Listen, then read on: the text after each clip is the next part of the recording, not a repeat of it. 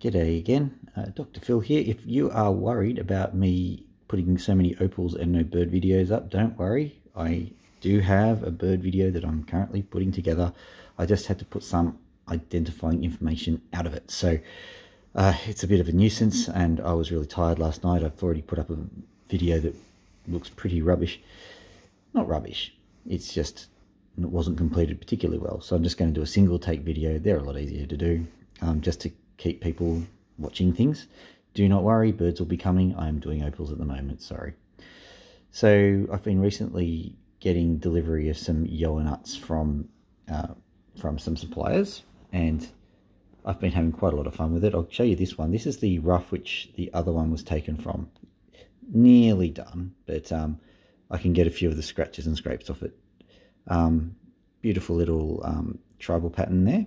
You can see there's just a hint of green, just one little lonesome hint of green. Yeah, maybe if I get that grey potch there and grind it away, I'm not even bothering anymore. I'll be grinding it until you see most of the imperfections gone.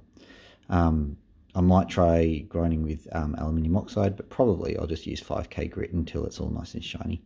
But it's looking pretty good. I think it'll look really, really nice once it's shone up, and the reason I know that is because of this one. This is the one that I originally asked for help with, and would you look at that bad boy? Look at how he came up. It's just absolutely stunning. I absolutely love this opal, and it's only got the tiniest hint of colour. There's a little bit of purple on one side, and there's a few just blue-green sections in it, but man, that thing just pops. Can't believe it. It's just such an amazing stone. It's really quite ordinary. So I love it. You can hear me. Those are the yoa nuts that I was doing. There are some that are on the dop. I've actually just taken a few off the final edge of my production. This guy needs just a few more scrapes to shine it right up, but he's looking okay. This was basically a piece of scrap, so I thought, yeah, cool. If you're thinking my dopping technique is terrible, you will be right. But there is method in my madness. I don't need to worry too much about that. This one, I quite like this one. It looks better in real life, especially if it's in focus. Did I mention in focus? See if that works out better. Thank you. Still a few lumps and bumps to get out of it, but it's looking really nice now. This one here. I like the supplier of this one. He just had some old rough from Lightning Ridge that he was just getting rid of, and he had some old rubs and whatnots that he was just offloading basically, and this is one of those. I like this.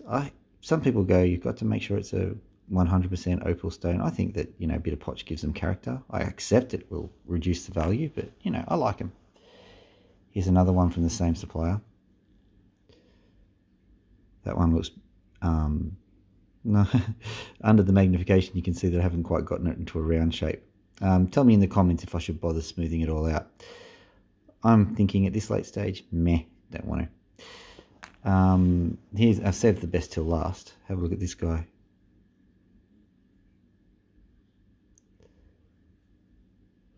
It's absolutely amazing.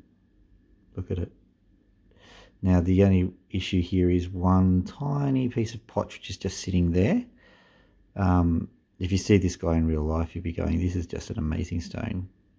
But that piece of potch, I am desperate to get it out, but I might not get it out because it might just push the stone back too far, so I may have to accept one tiny little inclusion. But man, it's probably about 0.8 of a carat, I reckon, but it is just so mighty a stone. I love it.